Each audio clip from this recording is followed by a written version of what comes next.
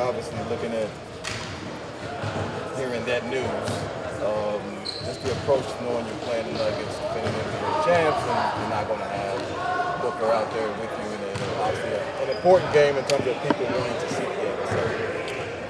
Well, yeah, we just got to continue playing our game. You know, guys been in and out all year. We just got to figure out ways to win, and we got to continue scoring at a high clip like we have been. Figure out ways to play faster and defensively just get after it a little bit more and get a little bit more scrappier like we were. And I think we'll figure out ways to find wins. I'm curious, looking at Bradley, we haven't seen him obviously since he went out. How maybe we speak to maybe his progress. It looks like he looks clearly better than he did when he left. Yeah, I mean, I'll let him speak on that, but you know, from the look of it, you know, he's definitely looking better, and you know, hopefully we have him out here on the court, you know, sooner than later. What challenges does Jokic just provide with this team and just going up against him with his length? Yeah, you know, he's a guy who can do a little bit of everything. You know, he can pass, he can score one-on-one, and he almost plays really perfect basketball. And for us, we gotta make it tough on him, you know, offensively, defensively, and you know, we got ways to strategize against that. How do you make it tough on him? Make it tough, you know, being physical, not making easy catches, and you know, you just don't want him to have that combination of scoring and assisting, which is, you know, that's what he does best.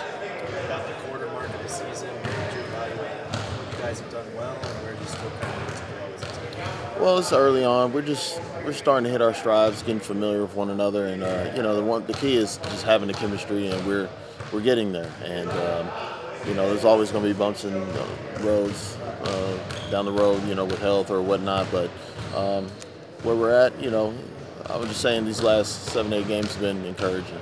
What is that process like with, you know, all the new players on the team, learning to mesh and learning to coexist? Well, yeah, things take time. You know, people forget, new coaching staff, a lot of new players, so and you know, a lot of injuries. So this might be the worst that you've seen early on this season. So we're just looking forward to trying to get better and better, and things should get better as the season goes along. You've talked about your volleyball drives before. Nas is another guy that likes to put his head down into the basket. What have you seen from him recently as he's gotten more minutes? Yeah, he's been playing very well, knocking down the shots, getting to the rim, and also rebounding, that's definitely what we need. And we just need him to continue doing that, and it helps our team a lot. You've played with and against Yusuf for quite a few years. What do you think about his game? What's it? I think he's the guy that we need for this kind of team. You know, he moves the ball very well. He rebounds, and he can score one-on-one when he feels like he needs and has to. And so I think he fits very well for our team. Good, and you know, good player and good complement to our team. Go ahead. Is there a silver lining to sort of some of the injuries that you guys have had to navigate to this point in terms of opportunities for other guys? I would say, you know, chemistry-wise, you know, it's always good to have everybody together, but it also helps our team, you know, as far as getting guys that might not play to get a chance to get that experience. So, it gives us a chance for everybody to step up more, and but of course, chemistry-wise, you want to figure out how we can piece it all together when everybody's there. As this thing is starting to come together, Vogel is getting a little bit more buzz, at least naturally, in terms of his system. What have you kind of gleaned from him? Yeah, it's all about learning his system, and of course we're going to get better along the way, and you know, it's still early in the season, so I expect to be even better and better, and so it's definitely a little different, but we get the grasp of it. Eric, how do you like the point guard look to start the game? I mean, Grayson obviously him coming back. How do you like that? Well, you got a lot of guys that, you know, me and him have a lot of experience playing on, you know, on winning teams in our past, so we kind of know. I think we complement well to the guys because we can shoot and try to make the right decisions, but also want those, you know, whether it's Book, Katie, or Brad, to make sure they always, you know, play well, because we're always trying to make the right plays, but also find ways to be aggressive as well. What did you learn from the Toronto game? I mean, they have a lot of length. You know, Denver has some length too. So, what have you learned in adjusting to those types of teams with your lineup? Well, I mean, to me, we didn't get a chance to really, you know, kind of play our game. But you know, things happen. And but tonight we're here at home. It's different. We know what we're up against, and we just got to figure figure out ways to just play our game and take away some of the things they do best.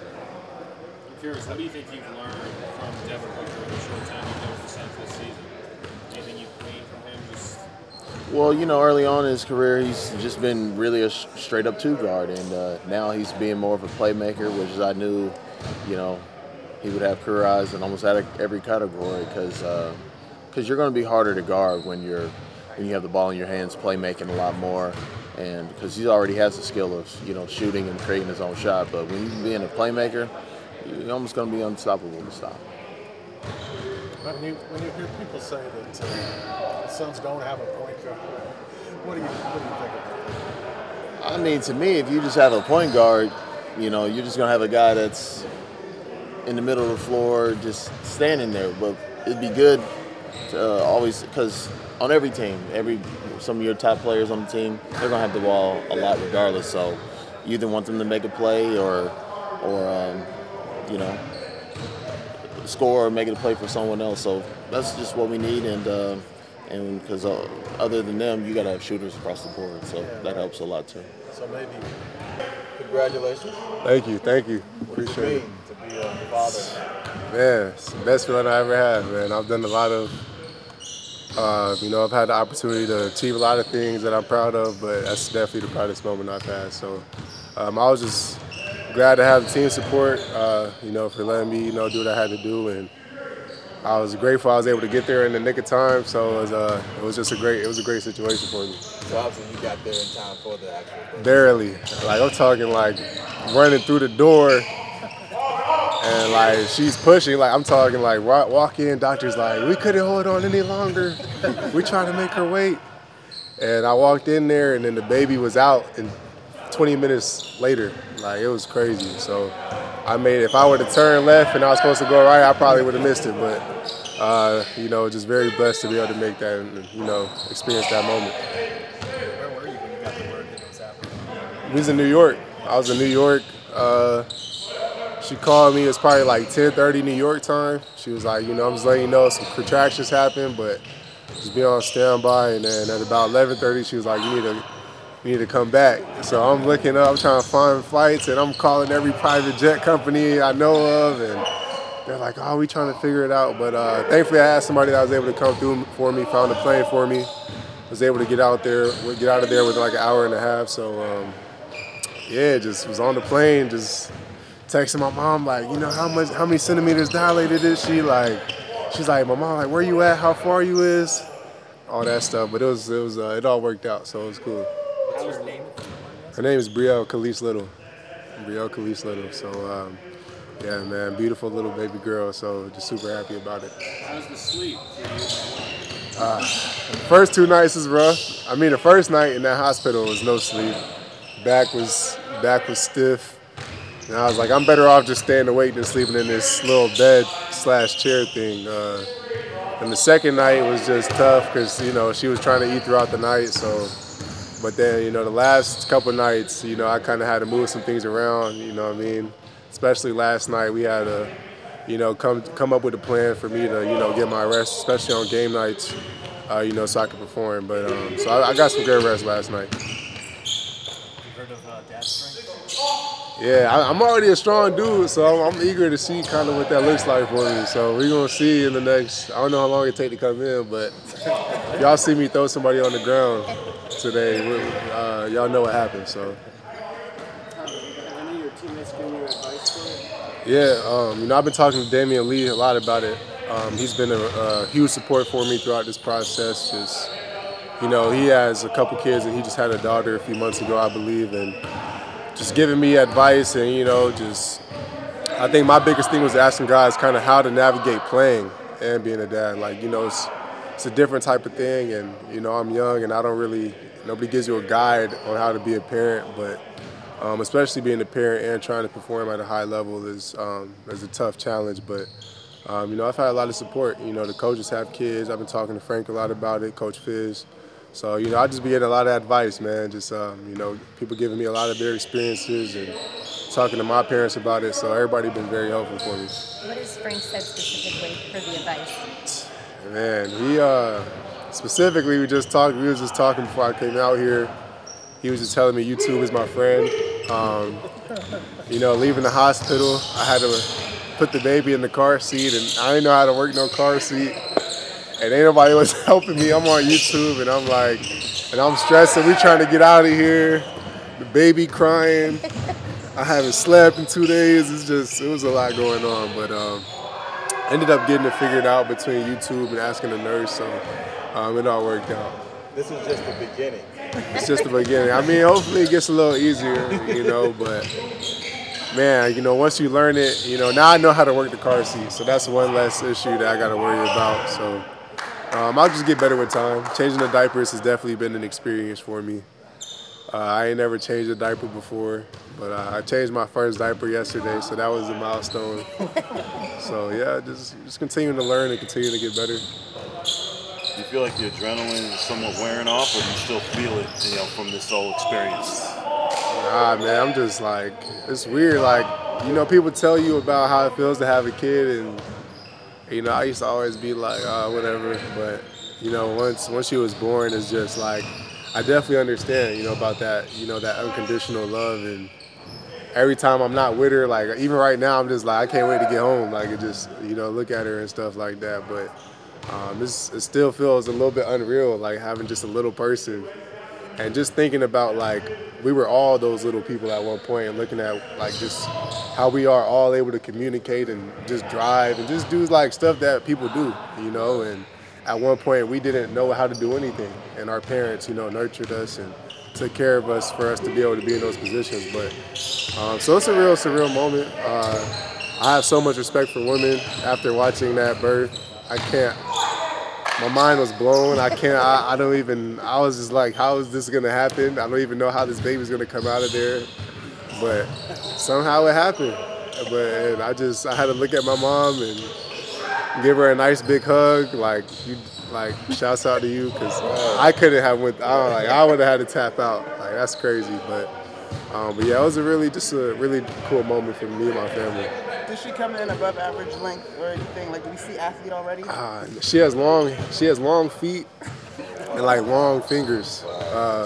My lady has like relatively long wingspan. I have super long arms, so she looked like she has like an athletic body type already a little bit. But no, she wasn't like abnormally tall or anything. She was about an average size, but her fingers and her feet were pretty long.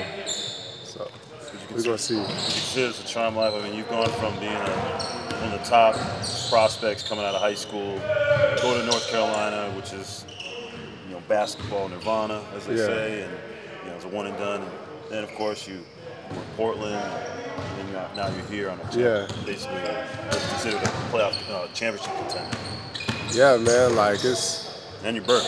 Yeah, like it's like I was saying earlier, like I've been in games where I got to hit free throws with the game on the line, take big shots, you know, and putting that baby in that car seat was the most nerve-wracking thing I had to do out of all of that. Like, I was like shaking, like just because she's so little, and I'm like, you know, I think the biggest thing is my hands are so big, and I just feel like I'm like, it just feels a little bit awkward for me, but you know, just trying to be so fragile with her and so careful, but yeah, like I said, that's the highlight of my life so far, man. So I'm just grateful that I was able to make it, and you know, I'm gonna continue to do my thing, you know, provide for her and continue to make her proud. So I'm just excited, you know, for the journey of it.